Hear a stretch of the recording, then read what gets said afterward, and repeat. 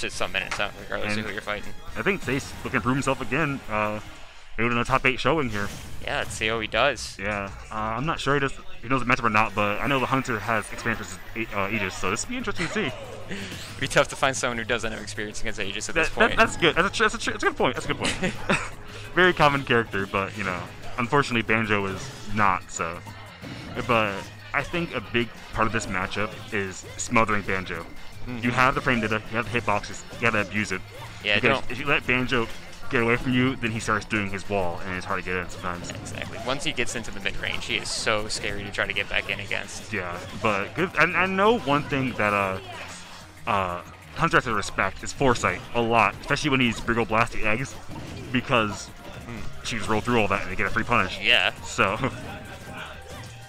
I definitely feel this matchup probably more favorite to using Mithra, because I feel like that zone aspect of Banjo against Pyro would be a bit more annoying. For sure, yeah. She's able to just get in around those projectiles, try to get behind, allow the user to cross up. Yeah. Yeah. I definitely agree with that one. Under an advantage right now, though. Yeah. Although it's tough for him to hold it for too long. Yeah, the character's speed is so much. It's like, you know, even as Pyra, even if she knows she's not fast, her hitboxes are massive, so you have to respect that giant zone around her.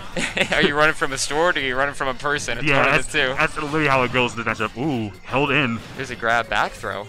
Yeah, so I know that is really good against Mithra, especially. Force I'm smash? sure. Yeah. Oh, yeah. In Pyra, because the hitbox goes just below ledge and they push them right off and they can't make it back.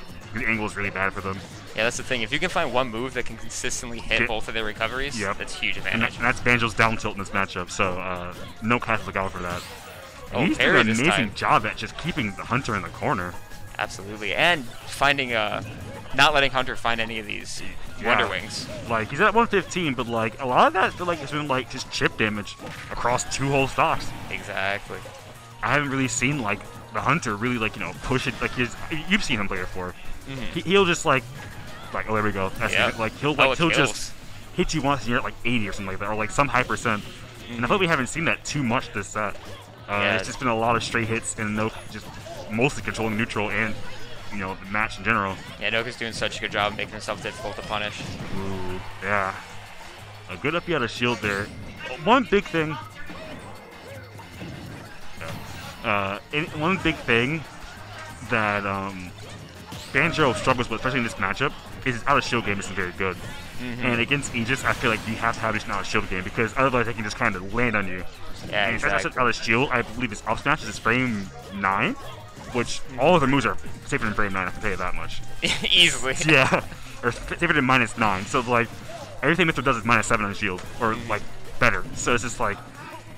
Yeah, usually that's what you're looking for, but Banjo just can't afford to do that. Yeah, he has to go for these parries, but the thing is, against Mithra, she's so fast, you know, it's kind of hard to just, you know, oh, I'm going to parry that, or nair has so many hits, so. It's either parries or you just keep that wall up, which, again, Noke is doing a fantastic job at not letting Hunter get into that mid to long range. Yeah, and like a huge thing is just like, Mithra's speed is allowing him, really good swapping, like catch.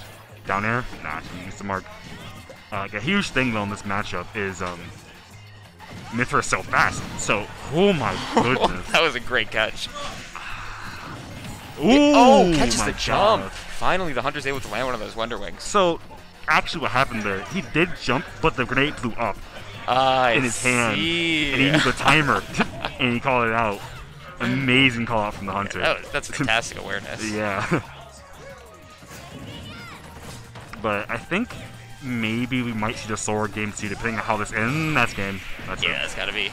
We might see the Sora come out game 2. We could. I think it looked like Hunter was making a little bit of a comeback towards the end. Definitely a little more comfortable, but I would not be surprised. Seemed a bit more comfortable. I feel like all that time, though, was just... I never felt like he was too far behind, ever. It's just that he couldn't get anything started, though. Like, anything big and meaningful started. It's like he always got pushed back constantly. Like, once he got something going, once he dropped it, or I feel like it was over, Mithra just took control again. Yeah, and that's...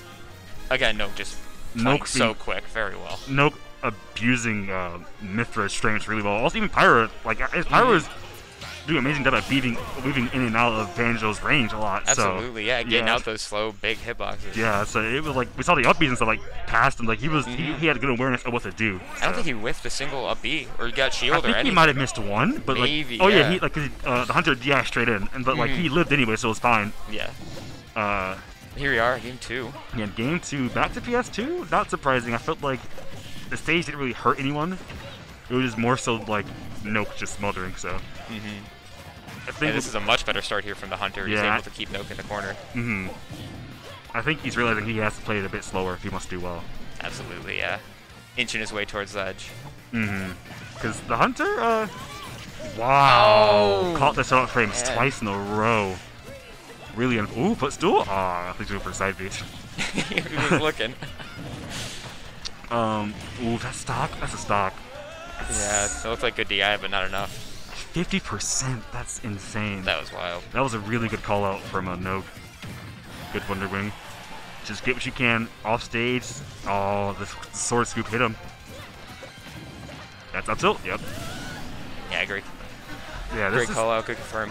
Much closer, but I can definitely tell the hunter. One big thing he's changed is he's playing a lot slower, and he's letting Noke whiff right in front of him. Like he's not overcommitting. He's letting him draw out his stuff and then going when he sees it opening. Yeah, he's punishing the second or the third option, not really trying to catch those first options right off the bat. Banjo can't contest those hitboxes or that frame data. Oh, man. Excellent fair. Ooh, interesting side B. See, I get why he decides to do that side B. Because it just covers jump and get up, but they roll. Oh, amazing up smash. Yeah, good read there. Totally ready for that runoff. Yeah, I'm honestly really impressed by how well Noke is just, even though like it was like, it's like, even if they're going even, he always just knows when it puts a hitbox. And it's been really impressive to see, honestly. Yeah, the thing is, he's got the leeway to be wrong once or twice, too. Yeah, especially, like, I feel like Banjo can't mess up in his matchup. Wow. That was close. Ooh, up tilt, nice smash. Ooh, nice call out. Yeah. He's not too far down. Yeah, this is much closer than the last game at this point. 2 interactions and a good Wonder Wing in that game, or a good down tilt at ledge, and that could be the end of higher mid stock. So. Yeah, kill percent at 0 with that. Oh! Calling out the, like, he's really on top of these. Oh, good, that was good DI. Yeah. Ooh, going for the F tilt, side B, force the corner pressure. See a back. I think we're gonna see Hunter go for it. I think go for a Gemp here. Yeah, probably gonna try to take this quick. Yeah, he keeps putting. Ooh, interesting side B again. Hanging out around that platform. Finally, Hunter takes center stage. Yeah, and this is where it matters the most. Ooh, foresight. That frame 0 dodge coming in clutch there. Oh. Just missed spacing. Noke an advantage now. And that, it's been interesting the evolution of, ooh, that game. Yeah, that's it. Amazing roll read. That was very well